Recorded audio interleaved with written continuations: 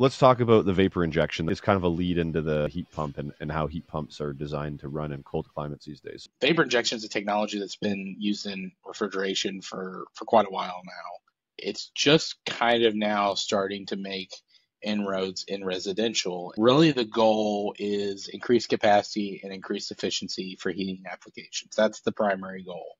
Our analysis and testing shows, up to like a 25% increase in capacity and 10% increase in efficiency when vapor injection's on. It's a pretty big factor. It's a way to get extra capacity out of the same footprint. The way vapor injection works, you're pulling gas off the condensing line.